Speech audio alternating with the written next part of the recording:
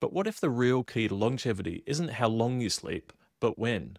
Public health experts have made sleep duration the gold standard. The National Sleep Foundation built their entire guidelines around getting the right amount of sleep.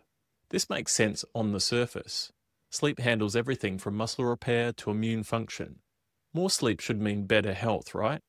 Here's where things get tricky. The research behind the 8-hour rule shows some surprising problems. A major 2010 meta-analysis examined over 1.3 million people across 16 different studies. People who slept less than 7 hours had a 12% higher risk of dying early.